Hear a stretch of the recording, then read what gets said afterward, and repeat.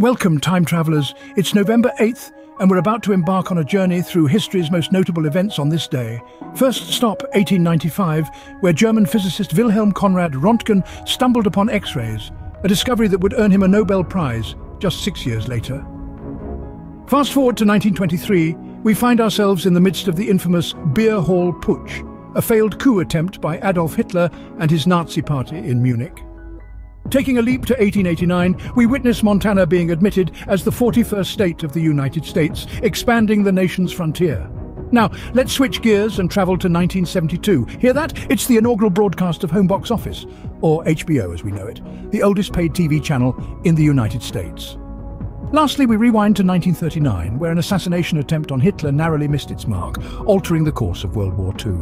That's it for today's time travel. If you enjoyed the ride, don't forget to like, share and subscribe to our channel. Until next time, keep exploring history with us.